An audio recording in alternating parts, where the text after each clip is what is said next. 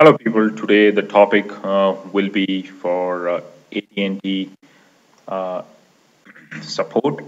So you are having a problem with sbcglobal.net email settings for Thunderbird. You might have Google and try to figure out, but you are not able to fetch your emails and send emails from sbcglobal.net. So here is something that you can do. You need to go back to your Mozilla Thunderbird settings and then check whether the POP settings are inbound.att.net or something else. And also you need to check the port number and the SSN and make sure that it is a normal password, and then you need to go to the outbound settings and check whether the outbound.att.net, the server name should be, and the port number should be 465 by default.